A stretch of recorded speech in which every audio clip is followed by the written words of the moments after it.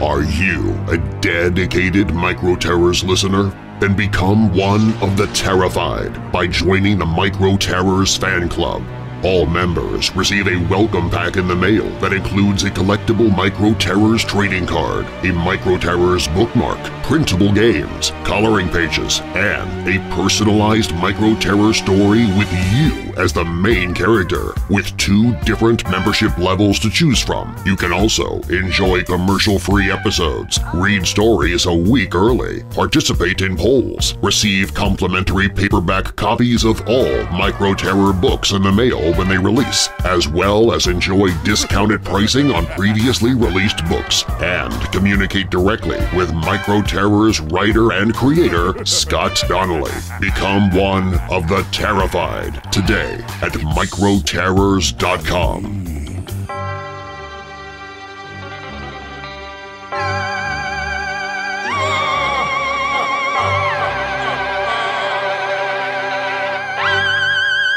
Welcome to Micro Terrors. Scary stories for kids, where it's always the spooky season, full of chills, thrills, and spine-tingling spooks. Micro Terrors are family-friendly frights for those ages 8 and up. And while our stories are for younger ears, we are still talking about things that go bump in the night, and some children may not be able to handle what others can. Parental consent is recommended. Now, for tonight's Micro Terror.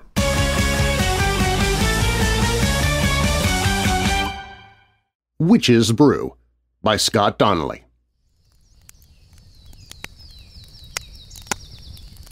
The first really nice fall day of the season had come to an end. My dad and I, along with my dad's new girlfriend, Rebecca, sat in the backyard at Rebecca's house, which edged up against a heavily wooded area. We roasted marshmallows over a crackling fire pit. The marshmallow at the end of my stick was glowing orange, but the one on my dad's and Rebecca's were beginning to burn. Without warning, my dad's marshmallow cracked open and bled its sticky white goo into the fire pit, causing Rebecca to laugh. "You act like such an amateur at roasting marshmallows," she bellowed. "Please tell me you've done this before." "I have," my dad playfully insisted. As the evening continued with laughs and bonding between myself and Rebecca over how good we were at roasting marshmallows compared to my dad, the glow of the sun in the sky began to fade fast as it sank behind the woods. Together we cleaned up the tools, folded up the chairs, and put out the fire. Rebecca had gone back inside her house with a handful of used paper plates, and I stood in the backyard with my dad as the dark of night began to swath over us. He took in a long, deep breath of autumnal air and let it out. "I'll tell you what," he began, "there's no better smell in the world than a fire pit in the fall time." I wrapped my arms around my dad and agreed wholeheartedly. "You boys coming in? We can make up the beds now," Rebecca called from the doorway. My dad looked down at me. "You're still okay to spend the night here tonight?" I nodded with a smile. "Yeah, it'll feel like a sleepover at a friend's house. Plus," I shyly began to add, "I like Rebecca. I think she's nice." My dad smiled. I could tell he was relieved that I thought that. We'd been through a lot after losing my mom, and for my dad to find someone else he connected with so well, and that I enjoyed the company of also, well, it seemed right for both of us. "Milo, these new Superman sheets aren't going to make themselves," Rebecca playfully singled me out, somehow skillfully discovering my very own kryptonite. I couldn't turn down anything Superman-related. "Let's go," my dad said, placing a hand on my shoulder and walking me back inside. As the night went on, I dreamed good dreams, and occasionally could hear the crickets and trees swishing around from outside the open window in my bedroom. For some reason, my dreams manifested the sounds into crickets using brooms to sweep the frozen floors of Superman's Fortress of Solitude. Then suddenly I was startled awake by my dad rocking me hard back and forth in the bed. When I opened my eyes, I could see my dad in the moonlight that shone in through the window. His eyes were bugged out and he looked afraid. I sat up quickly. "Dad, what's wrong?" "Shh," he hushed me. "She'll hear you." "Who?" "Rebecca," he whispered. "Something's wrong with her. She's not right." I grew more afraid and hopped out of bed. "We need to leave," my dad urged. He rushed to the window and pulled away the thin, flowing curtains that hung in front of it. "Look!" I scuttled over to the window and looked out into the backyard. Beyond the cold, still fire pit were the dark woods. I scoured the backyard but didn't see anything out of the ordinary. "What am I looking at?" I asked quietly. "There," he said, pointing directly through the expanse of trees. I squinted and finally saw what he saw, a glowing green light. "What is that?" I asked. My dad slowly shook his head, not removing his eyes from the obstructed radiance. Then he began to repeat something in a soft, nervous voice. "Through the shadows, to the glow, to safety we go. Through the shadows, to the glow, to safety we go." Through the shadows, I just stared at him. "What does that mean?" "To safety we go." My dad looked down at me. "It's an old saying I remember from my childhood. I never knew what it meant until this very moment. That green light is how we get to safety, how we get away from Rebecca." "Are you sure?" "I've never been so sure." I trusted my dad with every ounce of my being. He was the only consistent, safe thing in my life. So, as strange and eerie as this whole scenario was, I trusted him. I nodded and took his hand. Holding hands, we rushed out the back door and through the yard. The crickets silenced, the trees fell still, and we crossed the edge of the property into the woods. Our feet scampered through fallen leaves and over broken branches. We used the moonlight above us to see, and the green glow up ahead is our beacon for safety. Even though I completely trusted my dad, I was still willing to admit how strange and weird this all felt. What was the glow up ahead coming from? How could it guarantee our safety from Rebecca? And perhaps the most pressing question running through my mind, what was wrong with Rebecca? What had my dad so spooked about her that he'd be willing to run through the woods in the middle of the night? Well, we were about to find out what the mysterious green light was all about and how it could help us. Its glow was getting bigger the closer we got, and finally we burst through another wall of trees and into a large circular clearing. There, we stopped when we saw the source of the green glow. A large, black cauldron sat at the center of the clearing. A white-hot fire burned beneath it. Bubbling from the cauldron was a bright, green, glowing liquid that popped tiny bubbles into the air.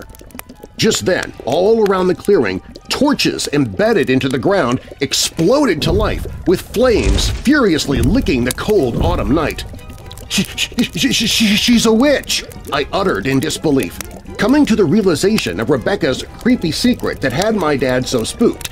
"This is where she holds her creepy ceremonies," I added. This is where she makes her witch's brew."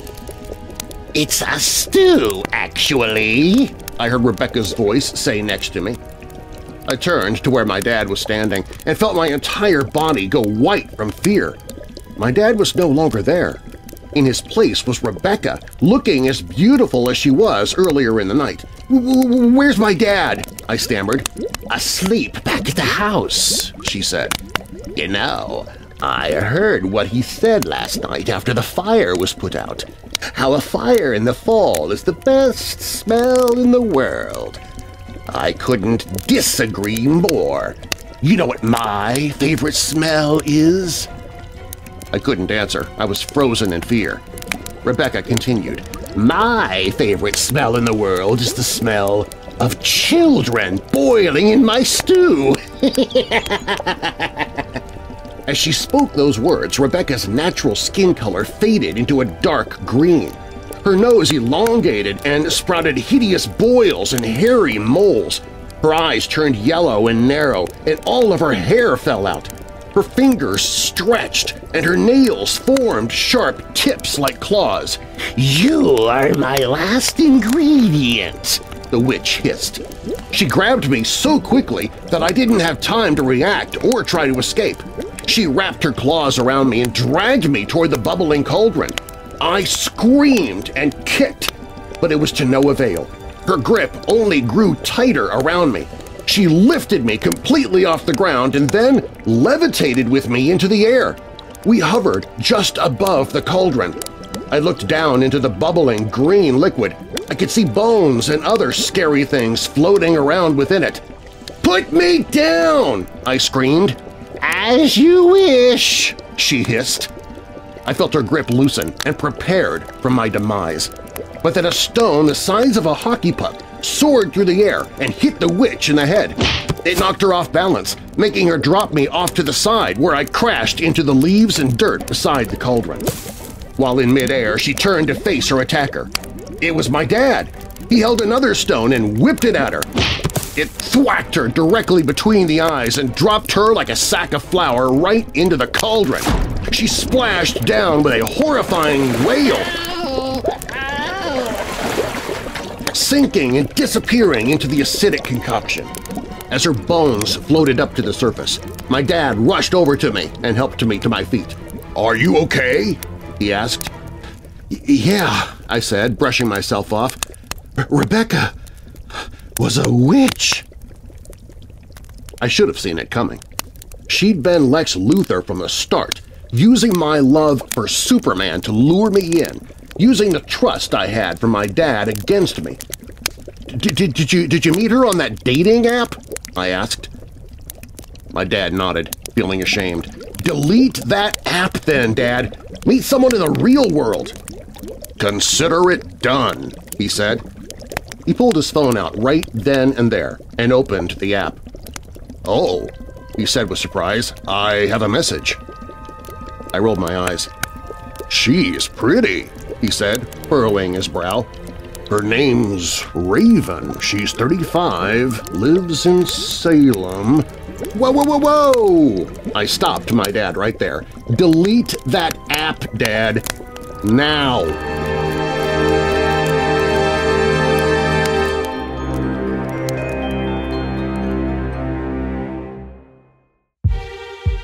Thank you for listening to Micro Terrors. Join us each Saturday for another scary story. For more fun, visit our website at microterrors.com, where you can get the latest Micro Terrors news, read fun facts about each story, sign up for our monthly newsletter, and even send in your own scary story for us to tell.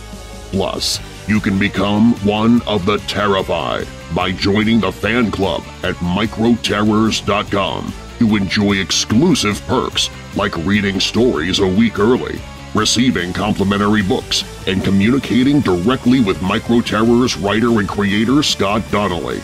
You can also follow us on Facebook and Instagram using the handle @MicroTerrors. I hope you'll join us again soon for Micro Terrors, Scary Stories for Kids. Attention, young mystery seekers! Are you ready to dive deeper into the world of the unknown? If you love the spooky tales from Micro Terrors, you're going to die for Creepy Clubhouse. Creepy Clubhouse is a monthly book subscription box that brings the most thrilling, spine-tingling stories right to your doorstep. Each box is packed with books and gifts that feature a new theme every month, from aliens to Bigfoot to the Bermuda Triangle. Perfect for brave listeners like you who can't get enough of the chills and thrills. And because you're a part of the Micro Terrors family, we've got a special treat just for you. Use the promo code TERROR10 to get 10% off your first Creepy Clubhouse subscription box order. Don't miss out on this eerie adventure, where every box is a doorway into the unknown. Visit creepyclubhouse.com and remember to use your exclusive code TERROR10. Join the club. Embrace the creepy.